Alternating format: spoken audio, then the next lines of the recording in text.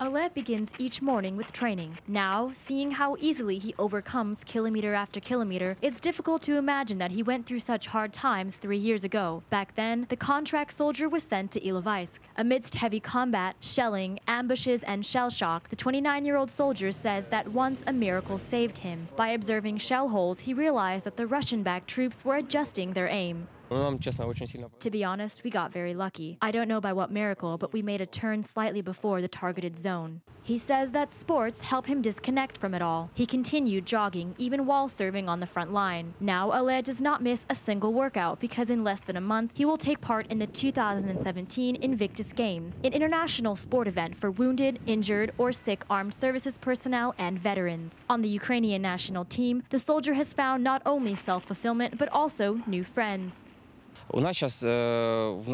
There may not be many of us on the team, but we are all good friends, and we all communicate with each other, both psychologically and morally. Sports also help a lot. We have parted now, everyone trains at home, but we communicate on the phone and the internet. Oleh's mother says her son has been interested in sports since his childhood. He and his friends used to arrange football competitions. She believes that in a month, Oleh will return home from Canada with a gold medal.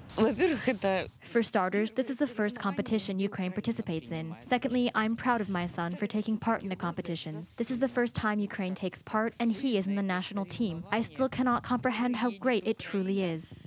To serve in the army, Oleh dropped out of the university when he was 21. Today, he is a cadet in the Faculty of Military Training of the Kharkiv Polytechnic Institute. He came to the exams straight from the war zone. He says that he knows about the war firsthand and can tell young studying soldiers things they won't find in textbooks.